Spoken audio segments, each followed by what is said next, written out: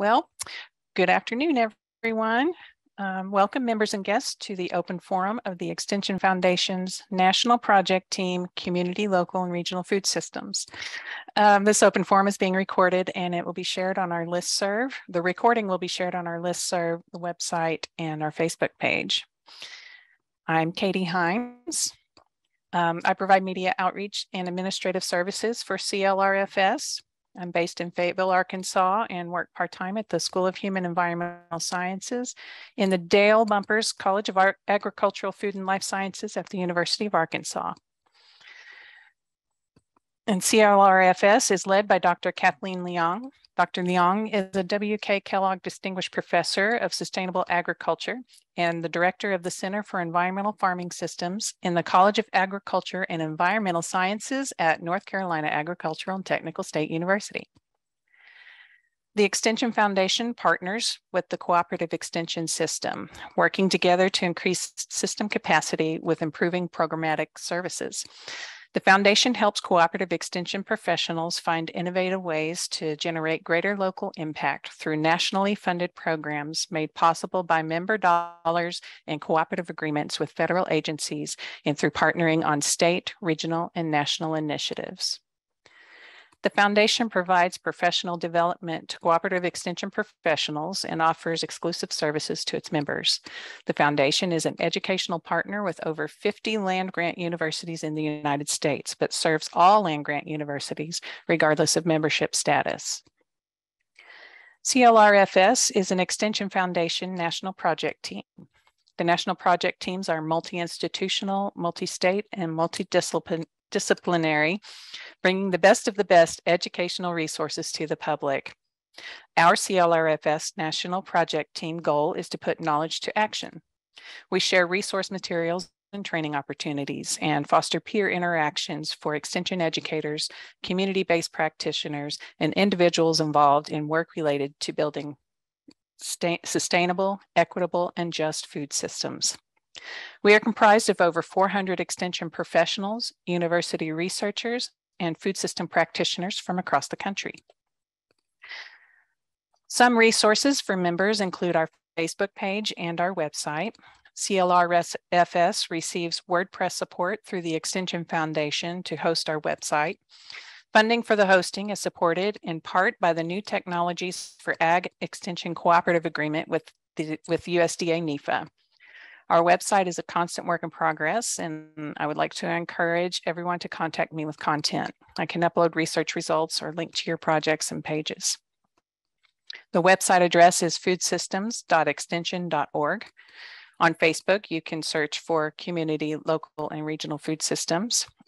And finally, our current primary resource for members is the Google Group listserv. You can contact me if you aren't already on it to be added to the Google Group. Just email me at katiew@uark.edu. That's KATIEW@uark.edu. Now, before I introduce the quarterly open forum topic and our presenters, we wanted to share some upcoming opportunities. North Carolina Agricultural and Technical State University is hosting the National Conference on Next Generation Sustainable Technologies for Small Scale Producers, September 7th through 9th in Greensboro, North Carolina. This conference creates a roadmap for developing and delivering the next generation of soil, air, and water technologies in support of sustainable production systems on small and limited resource farms, identify gaps, needs, and recommendations for NEFA, and ensure access to technology with consideration for affordability and applicability. Dr. Leong will be delivering a technical presentation on small business innovations in agriculture. Researchers are invited to submit abstracts for presentations. The deadlines are listed here. And there will be an opportunity to submit full papers after the conference. Full papers will be peer-reviewed and published in the conference proceedings. Next, the Agriculture and Applied Economics Association annual meeting is July 31st through August 2nd. AAEA is a not-for-profit association serving the professional interests of members working in agricultural and broadly related fields of applied economics. The keynote speaker for this event is Shefali Mehta. I'm not sure about the pronunciation. She's the USDA Deputy Undersecretary for Research, Education, and Economics. And then the Urban Food System Symposium in, when is it, September. This event will bring together a national and international audience of academic and research-oriented professionals to share and gain knowledge on how we can build coalitions to adapt to this changing world and how urban food systems contribute to these solutions. Then the Food Systems Leadership Network, they are having an event in a few days in Canby, Oregon, with just a small part of their membership. But later in the fall, they're going to have a free one-day event that will be held virtually to discuss the outputs of the June event and to brainstorm on the direction of the network and create space to have big picture conversations around the state of the food system. And the Food Distribution Research Society will be held, a conference will be held concurrently with the National Agricultural Marketing Summit this year in October. You can check the website for the websites there, listed there for updates on those. The Local and Regional Food Systems Response to COVID Resource Hub is hosting its next monthly webinar next Friday. The topic is looking ahead at innovations and programs targeting local and regional supply chains. And finally, there is a call for articles for the Frontiers in Sustainable Food Systems Journal. And one of our founding members, Kim Newalny at Virginia Tech, is an editor of this journal, and along with her Virginia Tech colleagues, Max Stevenson and Laura Zanotti, as well as Anna Irwin of the University of Texas, Rio Grande Valley. Phew, now that's out of the way and we can get on with our open forum. Today's topic focuses on technology and urban agriculture. And we're happy to have with us presenters today from around the country. We have Alyssa McKim from North Carolina, Nadine Jackson from Vermont, Mangyu Dong, hopefully, will be here from Illinois, and Rob Benetton from California. Each researcher will present their project, and then we'll have a Q&A session and discussion at the end. So first, we will hear from Alyssa at North Carolina Agriculture and Technical State University. Welcome, Alyssa. Thank you, Katie. Oof, that's a lot of talking. Good job. Thank you for all that information. That was great. I am happy to be here. Thank you, Dr. Leong, for inviting me here. I work at Cooperative Extension at A&T State University, as Katie said, and I am the statewide community garden coordinator. So I'll be discussing, our community garden program for the state. Yeah, so this is essentially what my program is about at A&T. When I started here about 3.5 years ago, the program wasn't really established. I have a background in local food systems and have done trainings, and that is sustainable or generative food systems is my passion. So I was able to incorporate that into the program. So, and also when I first started working and did the needs assessment with community gardens, we often notice, or we often think they don't survive, or they start and then they kind of fade out. And some of the issues that I saw were they don't have, many gardens don't have resources to, or access to resources. And they also lack the leadership idea, or the community part of it, or the people part of gardening is what I say. In Extension, we have a lot of technical know-how and experience, but like the people part of the garden is really what trips us up, because it can be really hard to work so closely with a lot of different types of people. And so that's really what my program is about. And it is designed to be collaborative and place-based. So what that means is that even though I serve the state, I work with our agents, which we have an agent in every county, it's 100 or 101 counties in North Carolina. And then I also work with a community leader. Another thing I've heard is that the community leaders were having a hard time accessing extension. And so by integrating both those elements or both those entities into the program, my hope has been, and somewhat successfully it has worked, to really connect the extension with the people at the ground level. You can go ahead and change. So one of the, this is just a basic slide. So one of the big parts of building, what I do is building the network in North Carolina. There are a lot of community gardens, and North Carolina Community Garden Partners is an advisory committee that was started many years ago by a grant, so it was grant funded, and it has had a long history and story, which I won't get into. But a part of what I wanted to do is to bolster that network up again and kind of revive it. So I received a grant from Blue Cross Blue Shield Foundation in North Carolina. And a large part of that was to enliven this network again. So North Carolina Community Garden Partners, this is our new logo, and we have a brand new website that that can people go to, and it has lots of resources, but it also has a link to our statewide online network.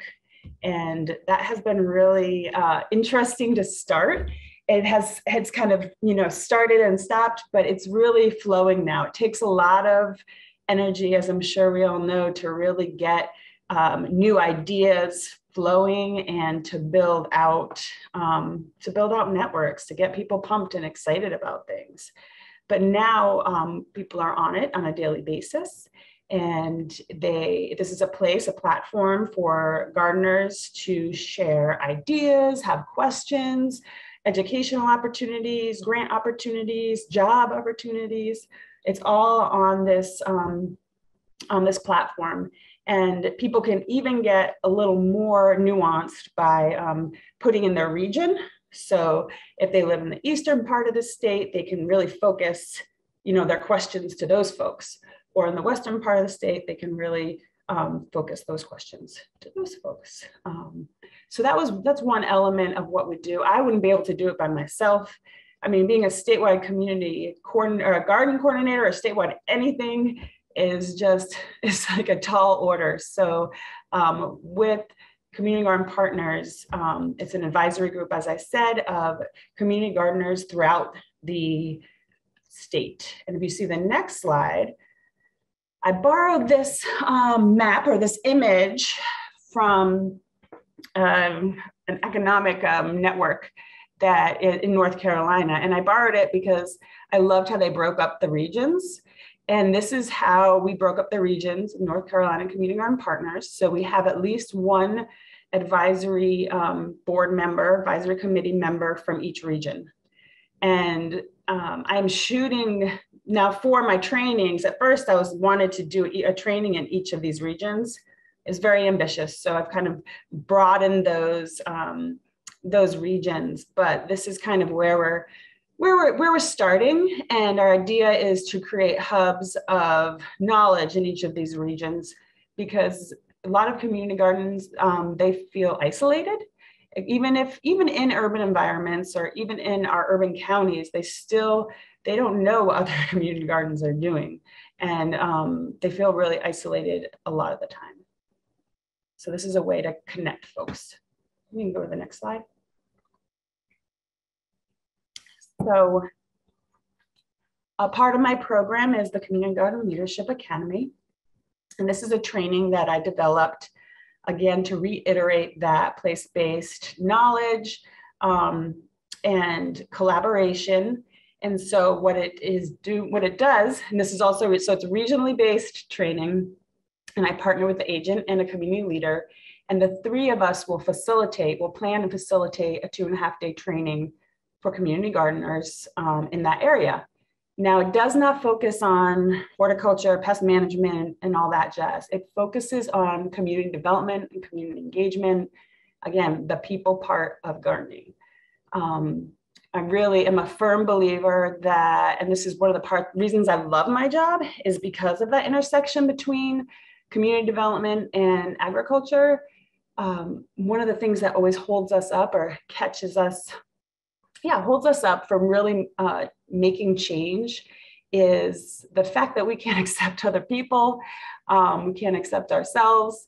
We don't know how to work through conflict. And so that's a big part of this training. And I believe that's a big part of leadership in general. And so that is where I focus my energy. Next slide. These are some past trainings. On the left is Joni Torres. She is this amazing community gardener, eastern part of the state. She's been doing this for years. This was during COVID. This was our only COVID training. It was primarily online, but we went to her garden, which was such a relief during that time to be able to go to that garden. The second one in me is just showing folks about soil, doing soil samples. And then the one on the right is a community leader talking about their garden and their work in Guilford County. Next. So I have done 5 trainings.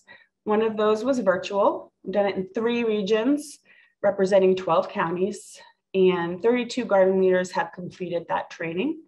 They receive a certificate, and then also I haven't done the numbers, but I know a majority of, like, I would say close to 80% of those folks are on the online network and have stayed connected with each other and working together.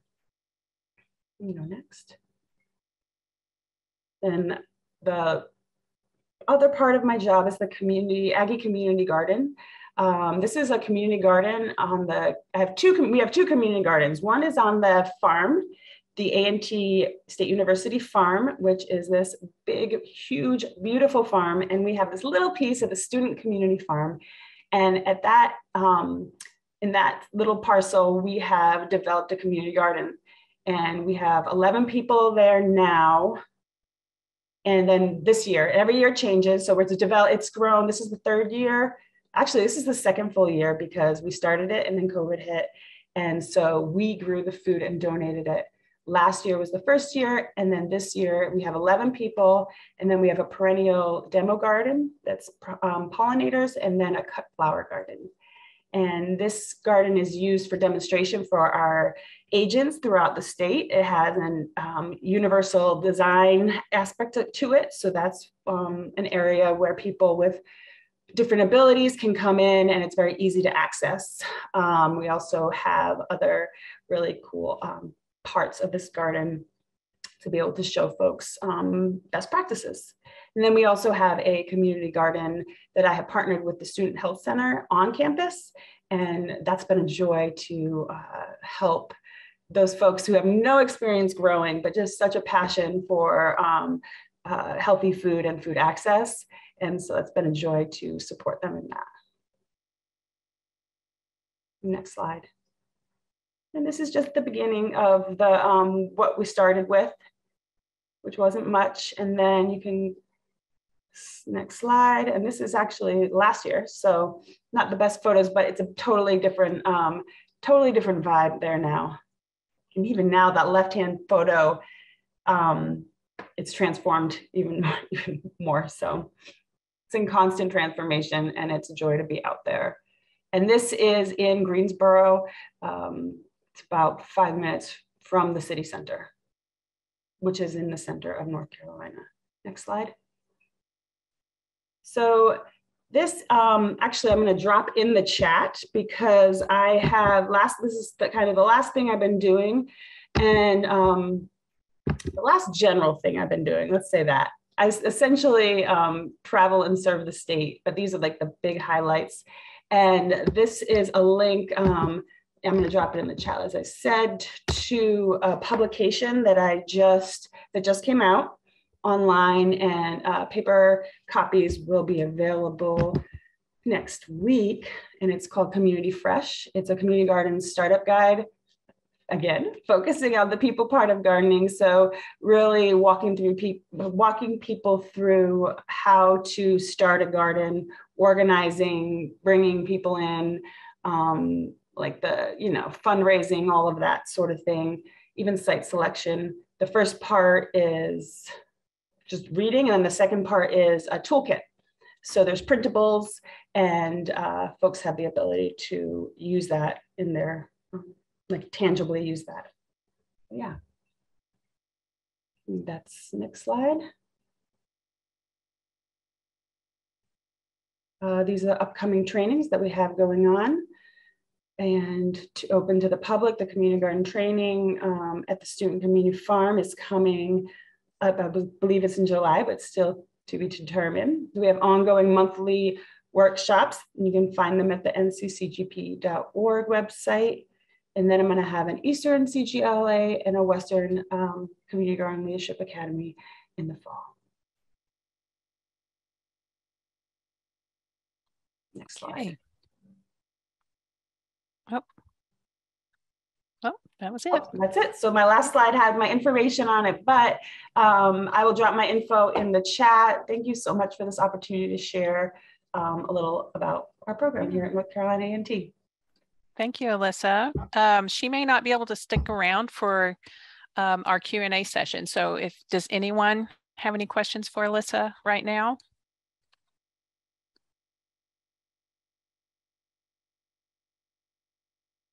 Okay. I had a question. Oh, okay. Go ahead. Are we able to access the guide that she talked about and the toolkit? Yes, so I had dropped that link in the chat. I'm also going to put my information in the chat as well. And if you're having a hard time accessing it for some reason, then you can just email me or call me, and I'll make sure that you personally get that. Okay, thank you so much. Yeah, and just real quick, Raul had a question. I didn't go into the detail of the grant, and I know I don't have much time. I'm sorry, I'm going over. The Blue Cross Blue Shield Foundation grant. What I did with that is that we did lots of sub-grants or stipends. We had 3 rounds of different stipends for community gardens to apply for.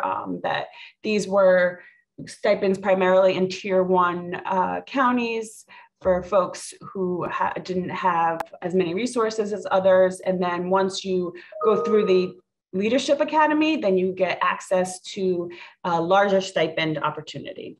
So it's all intertwined, and I didn't get into that part, but thank you for asking that question. Again, if you have any more questions, just let me know. I'll put my information in the chat. Okay. Looks like Kimberly Holmes had something in the chat too. Are you coaching any community gardens that are totally managed and funded by community/neighborhood groups? Yes, there are. Not necessarily coaching them. I am supporting them. Yeah, supporting them as needed. And a few have been in the training. Not a few. Most of them are. Most of the people who attend the training are community-led, community-funded. Okay. Nadine, are you ready? Yes. Can you see my screen? Yes. Okay. All right. Good afternoon, everyone. My name is Nadine Jackson. I am a program and grants coordinator at the Small Farms Outreach Program, and I'm also the PI for with the Trust Group for the 1890s Center for Excellence project. So today I'm going to share with you. Let's see. There we go. I'm going to share with you about what we're doing at Virginia State University and about the resource center that we have put in place. And to start, this is just a picture view of the farm. This is the 416 acres of at the Randall Farm location. And my office is actually located at this site. About us, meaning the Small Farms Outreach Program. This program was established in 1986 as a pilot project with just 5 staff. And it became a program in 1991.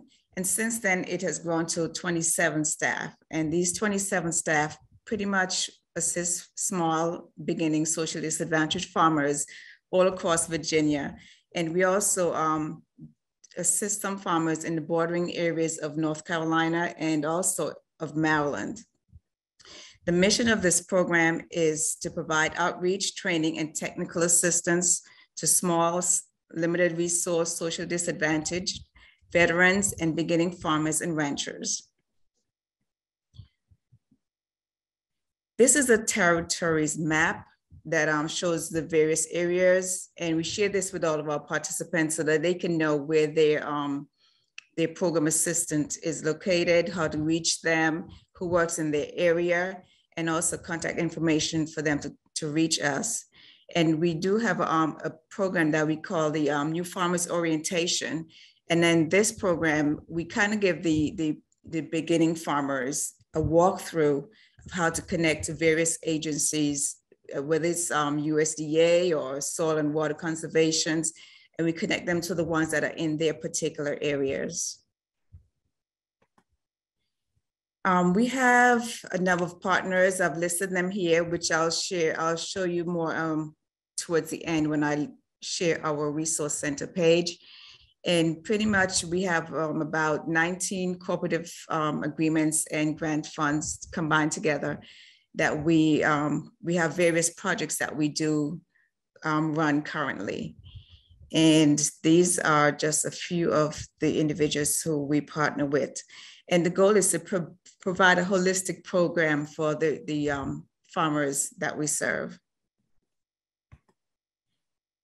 This is a picture of our most recent project. It's the mobile education unit, where we have been taking it to various schools, universities, state fairs, and it's like everyone wants it. So it's in high demand right now, and it travels. You can, on the inside, we have the various enterprises and histories and different games that interactive activities within that you can play. And when I say play, just interact, and you can learn something about the various enterprises that are in Virginia. The other new project we have in place is the high tunnel. It's an automated high tunnel. It's off the grid. And this tunnel, it's if you can see here, we have solar panels that are used to power the generators and so forth. And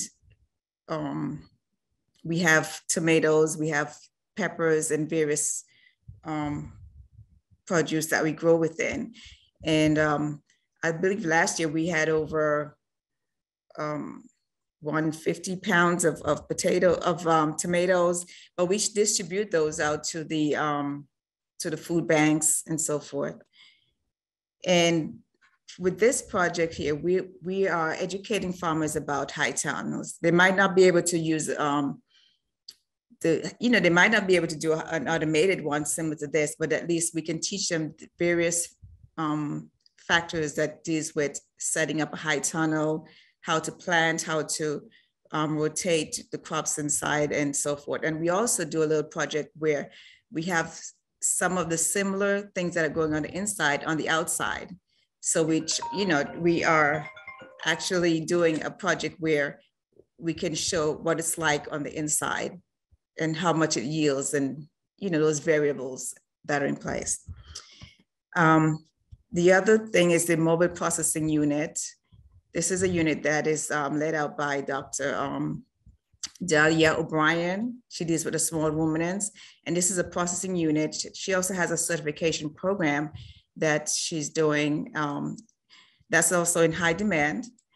And with this project here, they train the producers in how to handle the meats, how to process it, how to package and all of those things with this unit. The next thing that I want to share is that we have a newsletter, which we put in place during the COVID season because we realized there are a lot of farmers who are having trouble getting information. So with this newsletter, the program assistants take it to the farmers into their communities and distribute it to them. And in we have tips for them. We share current information that they can be aware of what resources that are available to producers.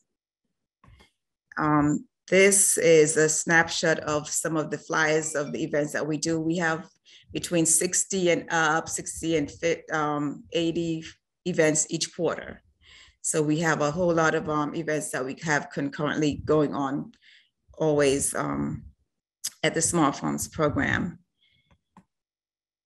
This is a snapshot of what's happening in the field. We have training workshops, we have demonstrations, and also field days where the team members, the program assistants go out. After we distributed our flyers and let them know what's upcoming, they can go out and individuals can register online and be able to attend these events. Here's just some more demonstrations where we're showing individuals how to actually do certain things. Like this one at the bottom is a field day. The other one is a potato digging demonstration. And we also have these equipments that we share with our farmers so that they can see how to use them. We show them how to start it up, how to, move it from one area to the next, and how to utilize that to maximize their operation. And this is just another picture of showing this is a group of youths who gain hands-on experience during the spring and summer season. This is a photo of our conference. We have conferences. I'm sorry, my slide is moving. We have conferences, and these are individuals who were awarded for the work that they did in the community. This slide shows Dr. McKinney. Dr. McKinney, I wanted to recognize him today because this is his last month. He's retiring, and the resource center that I'm about to show you, this was under his leadership. So I wanted to recognize him for his part in making sure that this program and this service is available to the farmers that we serve. And this Small Farm Center, it was designed for Virginia small farmers with a single, it's as a place for them to come to get information and resources to help them. And we received funding from the Department of Health and Community Development, and the Virginia Small Farm Outreach Program also was very intricate in making sure that this thing came together.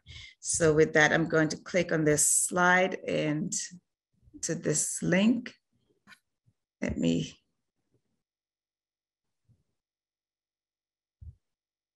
Okay, can you see this, the resource center page? Are you able to see it? Okay. Okay, so I wanted to show real quick at the bottom of this page, it has different featured items, and the featured articles and items that you see, those are pasted here. Nadine, we're looking at the first slide, your first slide. Is that what we should be looking at? No, let me try this. Let me stop for a minute. Thank you for letting me know that. Okay, here we go.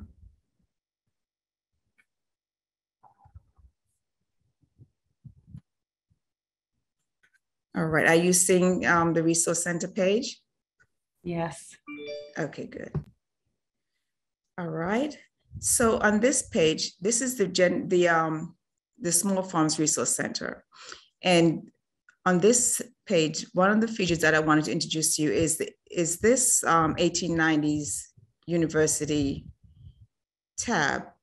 On this field here, I have a little delay, I'm sorry.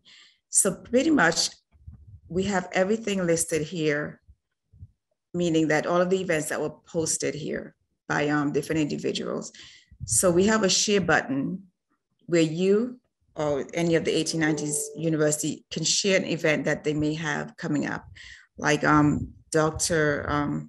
Liang sent me a couple of information, and they're listed here. Once I receive them, we paste it here so that our community can know, hey, this is going on at say NCAT. This is what's happening here.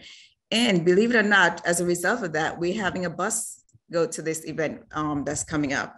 So the goal is for us to share what we're doing amongst the 1890s universities and cooperative extension, so that you guys can know what's happening. And then our farmers can come to your events and they can learn different methods, different techniques, and also for us to collaborate with each other as well.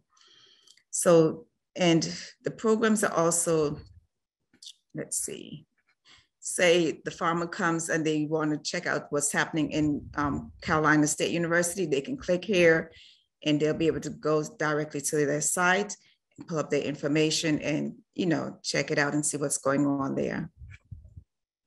So the goal here is for us to create that collaboration amongst each other. Okay. And just to show you a few more things about this site, we have an events calendar that is also linked to the cooperative extension at VSU. And here you can just click on any event that we have listed and it will pull up the flyer and the registration link for whatever workshops we have coming up. If it's a Zoom, you know, you can attend. If it's a distant one, you can always schedule to have your whoever your farmers come and attend as well.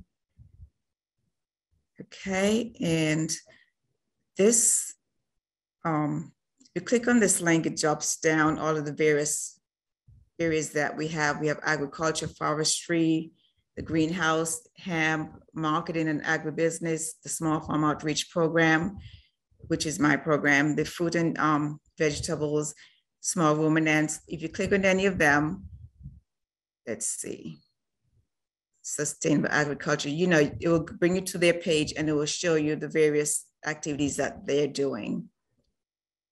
Okay, so pretty much that's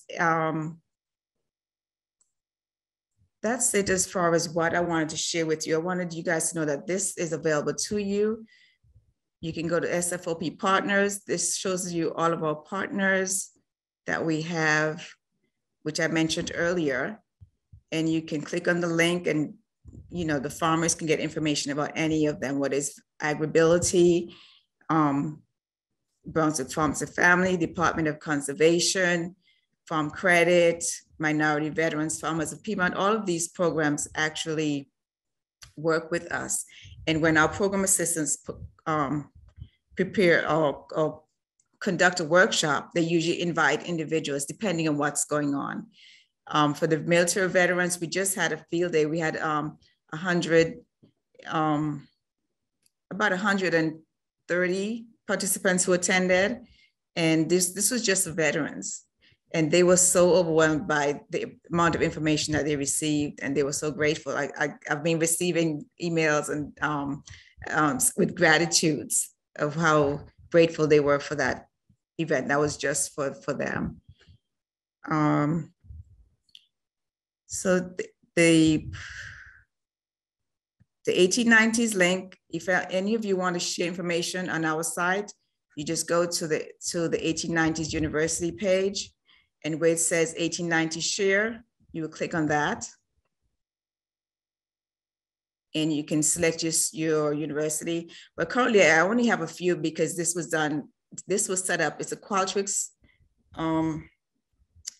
Qualtrics template that I used to do this. And it was set up just for the 5 universities that were in our thrust. And pretty much what we did a pilot with that just to see how well it works. And they were able to share. They provided the topic, the event date, the location. If it's a Zoom, they can paste a Zoom link right there. And then you put your contact information and any more details that you have about your event, flyers, you can paste the link right there. And that's what I received from those 3 events that you saw earlier.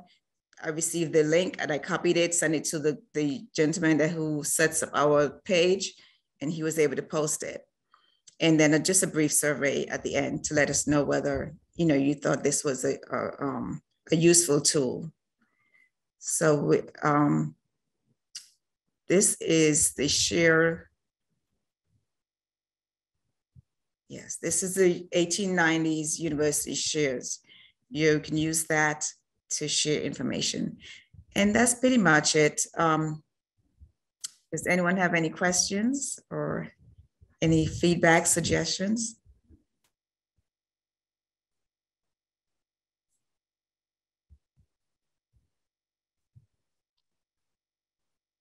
No? Okay, thank you. Okay. Thank you, Nadine. Thank you very much. You're welcome. Let's see, next we have Meng Yi from the University of Illinois at Urbana, Champaign. Are you there?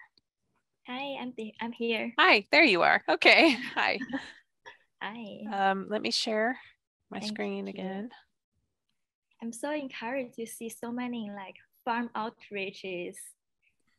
Oh, During my master's, I actually lived in Virginia for 2 years, and Oh. I used to do community outreach in the education, nutrition education, and food safety education. It's really good to see Virginia folks here. okay. Whenever you're ready. Okay, I'm ready. I'll advance your slides whenever you tell me. Okay, thank you. So today, mine is a little bit technical, and I will introduce you a risk assessment tool using the food safety practice survey and next generation sequencing. And I have this practice in the hydroponic and aquaponic farm in Chicago area. And next slide, please. So if some of you are not familiar with hydroponics, it's soil-less gardening. And there are two terms. One is hydroponic farming, which use the nutrient solution as the nutrient supply for the plants. Another term is aquaponic farming, which you raise fish and the plants together in one system and use the fish waste as a nutrient supply for the plants. And both of them using circulation water in the system, and it's in a greenhouse controlled environment. Usually it's operated by small farms. And for that, next page, please. Meng Yu, could you speak up? Oh, okay, I was getting ready to say the same thing. Katie, go ahead. Yeah, if you could speak up a little or speak closer to the microphone. Sure. So it's more in a closed greenhouse environment compared with traditional field farming, which has many sources of outside contaminations. Hydroponic farming system look more healthy or safer.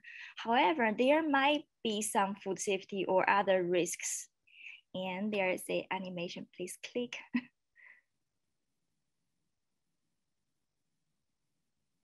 Would you please click? Yes, another click.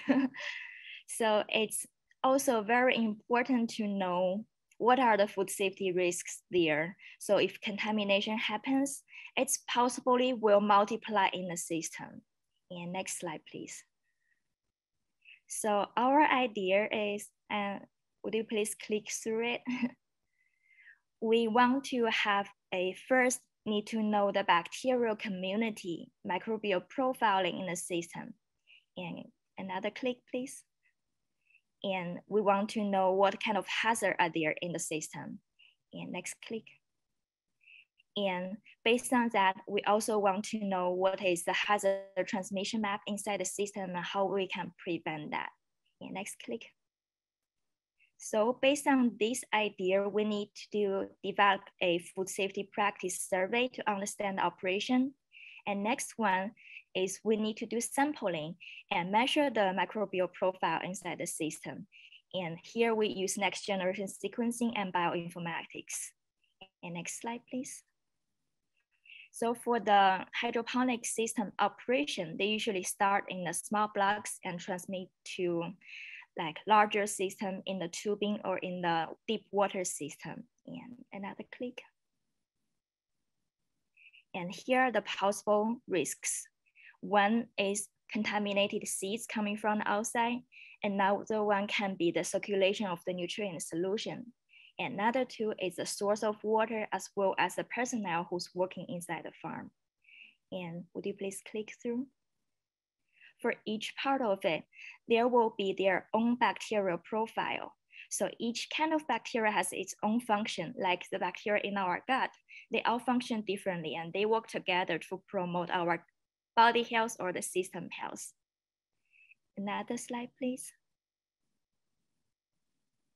So based on that, we designed this survey. We asked about the equipment and facility sanitation, their water treatment and employee hygiene, food safety awareness, and also the plant handling.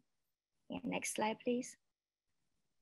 And also the sampling plan. Would you please click through? And we sampled the fresh produce at multiple points and the nutrient solution at multiple points. And we do the environmental swab, like the farming tools and employee surfaces. Next slide, please. And we bring the samples back to our lab to do the analysis. And click through. And we have the bacterial enumeration and the score survey. And for the sequencing side, we extract microbial DNA. Would you please click through? Extract the bacterial DNA and do the sequencing and bioinformatics analysis. And next slide, please.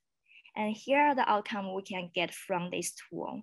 The first thing, the basic one, is how much bacteria are there from the bacterial enumeration, which tells you the general microbial quality in the system. And the second one is how many kinds of bacteria are there via the sequencing and bioinformatics tool. For example, here, we know for farm A, the location A, they have like many different kinds of bacteria comparing to other systems. And when we looking back into our survey questions, we know that the employee, they didn't use the protected equipment. They didn't change shoes when coming from outdoor farm to the indoor farm, which may bring in the bacteria. And next page, please. And also we can know what kinds of bacteria are there and their proportion inside the system. For example, on the really right side, the A1 farm, their shoes, we can see they have the proteobacteria firmicutes as well as the acidobacteria. So there are different kinds of bacteria making up the community. And from the XL here, bottom are the different samples. And next slide, please. Here is where we zoom in a little bit to screen for the pathogen hazards as well as the spoilage bacteria. For the pathogen, what we can screen is like the human pathogen, plant pathogen, fish pathogen, which tell us what are the hazards in here to make the system sick.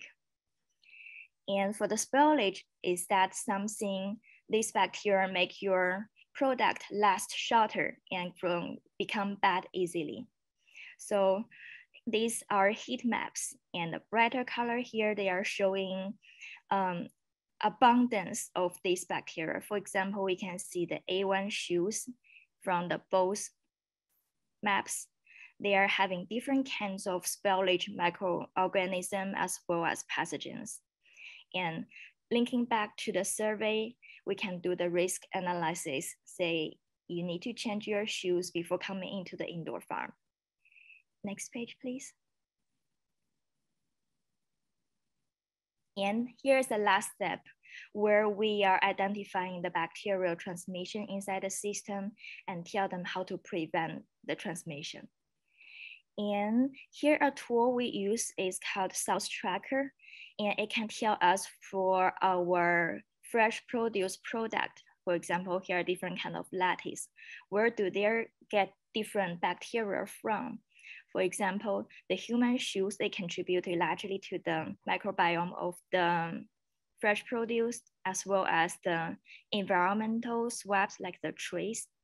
And also from the right side, we can see here is they are part of the fresh produce itself. It has its own background bacteria profile, which will also contribute to the environment. So the transmission is in both ways, from the environment to the produce and from the produce to the environment. And next slide, please. So based on that, we can develop a plant or facility specific transmission map. And would you please click through it? It has animation inside. So for farm A, we have the main thing is the employee that didn't change the shoes when coming inside the farm and bring in the outside contamination into the farm. And another click, please. And also the bacteria on the fresh produce itself can transmit from one point to another point by the farming practice of the human, of the worker. Also, another click, please. Another click. By the circulating nutrition solution to transmit it inside the system. So here's our main control points. One is the employee itself, the personal hygiene. Another one where we don't know from here, but it can be a possible source, is the contaminated seeds, as well as the source of water. And another click, please. And the circulation inside the system by the human or by the circulating water. And the last slide, please. So here are the take-home information. So our tool is like a facility-specific. We can do a customized risk analysis for different kind of system and design the questionnaire and design the sampling method. And we don't really need to target specific pathogen hazards. And we can tell, oh, thank you. We can tell the transmission route, and we can tell how to prevent this transmission and control, where to control by this method, as well as our risk assessment is not only focused on the food safety, but also focused on the system health, which really benefit each farm. And that's it. And last slide, please. And thank you. Here's the funding information, and our article is published on this link. You can see the full article here. Okay, thank you very much. It's a short presentation. Thank you so much, Maggie. Well, we'll go ahead and move on and save our questions for the end. Sure. So next we have Rob from University of California Cooperative Extension. All right, so Katie knows I keep a quick pace on the slides. So good afternoon, everybody. Thanks for having me. I work with the University of California Cooperative Extension as the Bay Area Urban Ag and Food Systems Advisors. And when folks think about cities, they don't always think about food. Next slide, please. And so our approach is to really work with communities on self-identified issues that community has identified, implement programs, monitor, improve on them, and continue to improve conditions. Okay, this is rolling, and I don't know why. So go back. There we go. All right, and ultimately to implement the programs after sufficient outreach has been done. We're in a place of globalization. Greater than 60% of the world's population will pretty much be living in cities soon. All right. So as we urbanize, we're seeing our food going farther and farther away from us, and hopefully it'll go in the reverse direction. We're seeing reductions in air and water quality and soil quality ultimately. Next slide.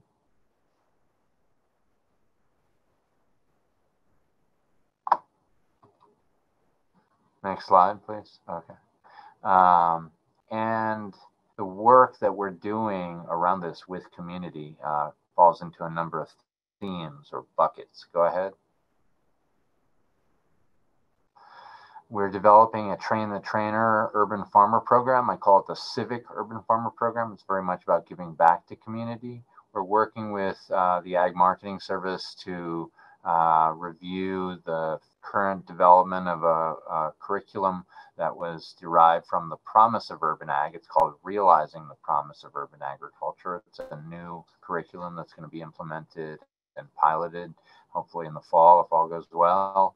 We are working with staff and colleagues to become better at community education around food safety, carbon farm planning, and urban soil quality management, and developing or working with existing train the trainer modules on that. Next slide, please. And I also want to harp on, you know, California's food and agricultural policies because I work in California, but serve as many in the nation as I can. There are some innovative pathways being developed through some of the current food policies being implemented. One is micro-entrepreneurial home kitchen operations, or I sometimes call them micro kitchens for short. Think about your apartment and the ability for your apartment to be able to be a restaurant. Next slide, please. So some of the other work we're proceeding with is around produce and soil quality and safety after urban floods and fires. We've developed a train the trainer training module for groups like master gardeners or volunteers active with the local resource conservation districts so that they can learn about urban soil management and being able to stay safe when growing food in marginal soils. And we've also done a garlic project where we actually got some garlic bulbs grown and sampled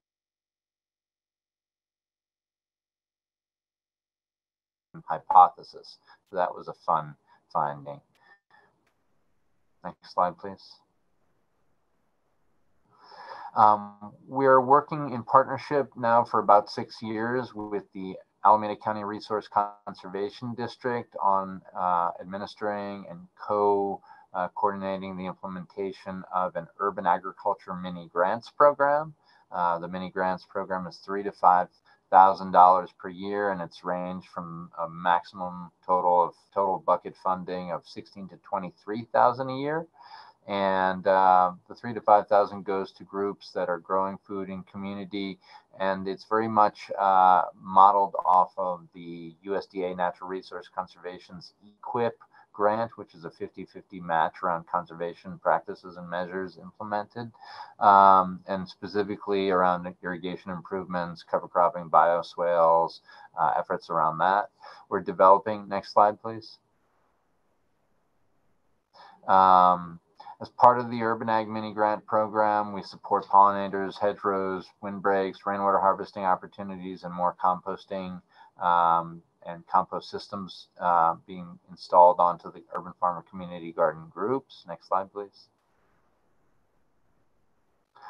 And when thinking about urban agriculture, it's important that you think about how much land is being developed on.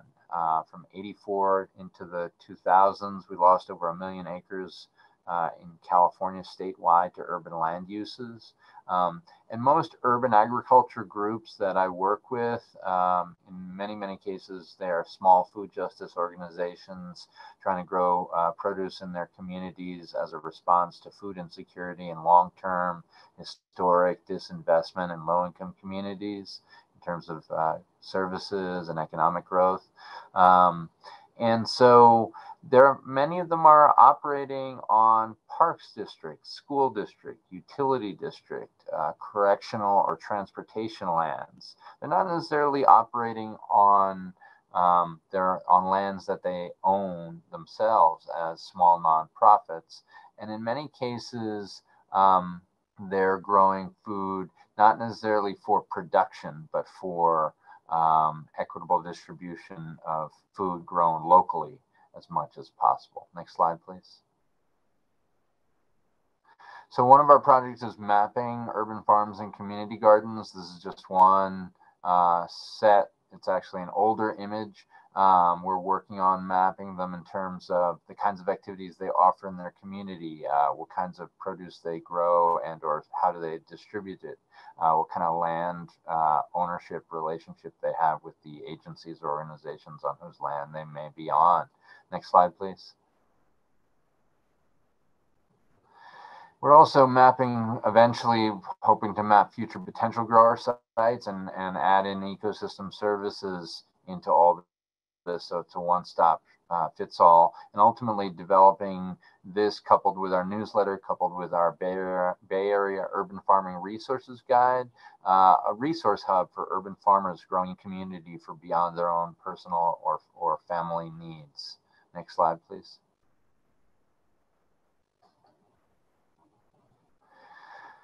next theme in terms of in this work in extension in the nutrition world, folks often refer to work around policy systems and environments. Go back up, please.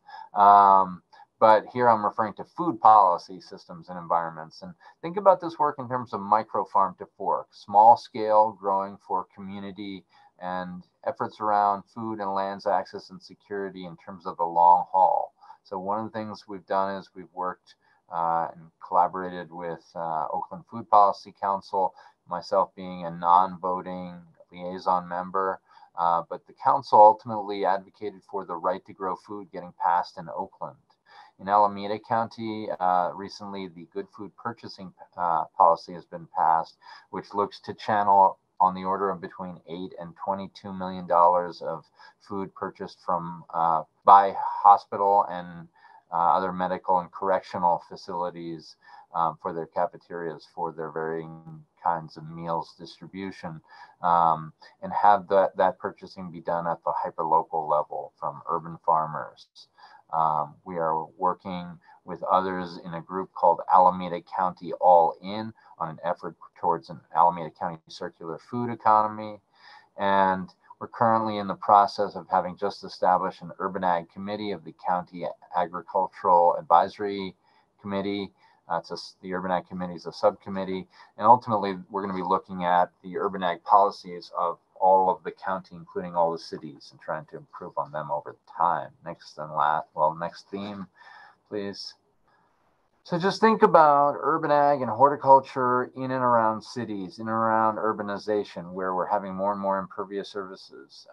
These areas of work, including tree stewardship, can support climate solutions and food security that's more integrate, more local, more neighborhood based. Next slide, please. And then there's the therapeutic side. We're seeing as an emerging theme, many folks informally value spending time in open green spaces like urban farms and community gardens. But there are groups around the country that are focusing on horticultural activities as having positive health benefits, positive health potential outcomes in the areas of cognitive, social, emotional, and physical health. This all relates to how we interface with our environment, our own health and well-being as a balance with the ecosystem around us and the stressors thereof. Climate change is one, the pandemic has been another. In the West, we've had a lot of fires and floods, and so they have contributed to ecosystem considerations that are stressful as well. Next slide, please. So in wrapping up, right, we're just about done. We're not only creating healthier places to live, but doing our part in improving the environment. And we're doing this by engaging with local neighbors, local community members to transform and green up our spaces. Next slide, please.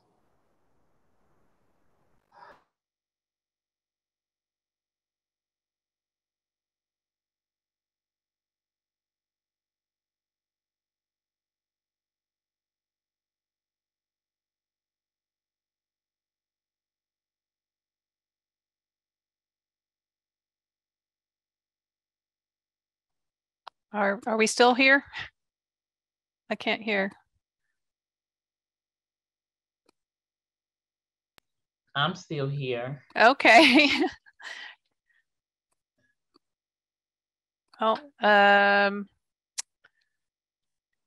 did we lose Rob? Looks like maybe we lost Rob. Okay. Okay. Well, unfortunately, I haven't been able to watch chat, so I hope everyone has gotten their questions and things answered in chat. I've been watching. There's not any. Okay. Pretty much wrapped up. Thanks so much. Oh, sorry, Rob. That's okay. That's Does okay. anybody have any questions? I don't know why apparently you guys couldn't hear me for a second. Oh, sorry about that. Yeah, this is a technology in urban agriculture, and we sure have had some technology issues today with this open forum. Does anybody have any questions for Rob or Mingy or Nadine or Alyssa if she's still here? Or anything you want to discuss? Have you all put your contact information in the chat box and websites and all of that? There is a question in the chat for Rob. Okay. Would you be willing to share contact information for future questions and conversation?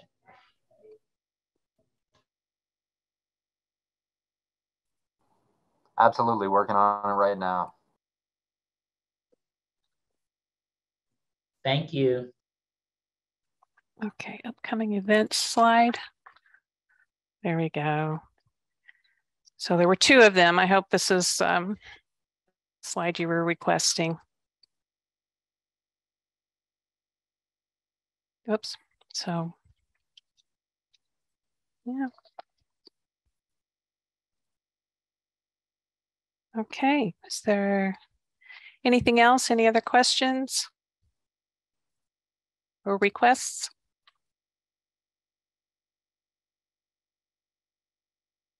Okay.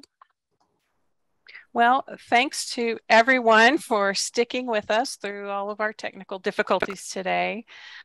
And we appreciate you as always. This is actually, we've had more people today than we haven't had in a while in one of our open forums. So it tells me that this is a pretty good topic and one we'll probably revisit later on, because we did have a few people who weren't able to present this time that wanted to. So in the next months, we'll keep you updated on that. So thank you again. And I hope everyone has a wonderful summer and a good rest of your day. Whoop, I have a chat. Okay, good.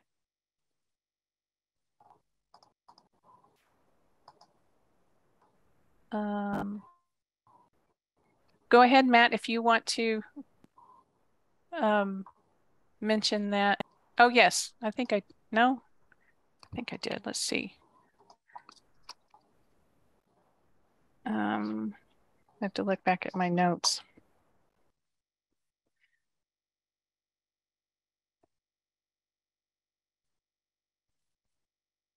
Let's see, Matt. Okay, Dr. Irwin is one of the editors on the call for articles for the Frontiers in Sustainable Food Systems. If there's another event besides that, Matt, I'm not sure.